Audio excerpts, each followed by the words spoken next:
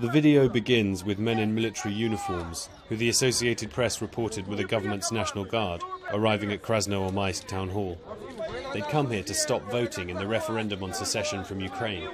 When the crowd refused to leave, the men fired in the air. But then, as the video shows, some fired into the crowd.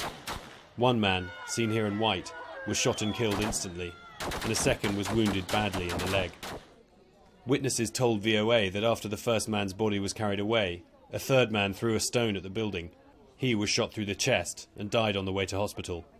In the video and photographs VOA has seen, it appears that none of the men who were shot were armed.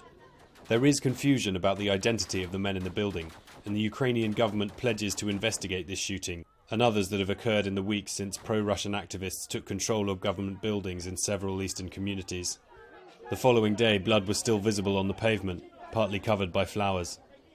The two men who died were identified as Vadim Khudiz and Yuri Mikhalenko.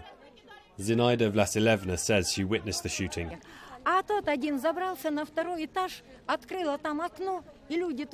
There was one guy who went to the second floor and opened the window, and the people didn't even run away. They were not afraid. People were standing out there, and I was standing here shouting, "Shoot me," but not the kids.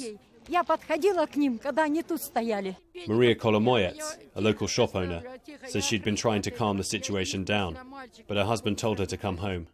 I asked our boys not to interfere. You know they are hotheads. Because if you get a hole in yourself from a bullet, I won't be able to sew it closed.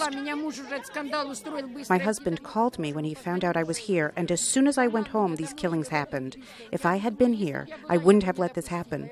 I would have covered them with my chest. I would protect those children. We are so unprotected. Nobody was armed. People only had pencils for taking part in the voting. The despair among people here over the spiralling violence is palpable.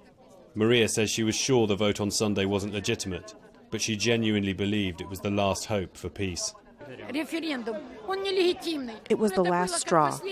Our souls cried.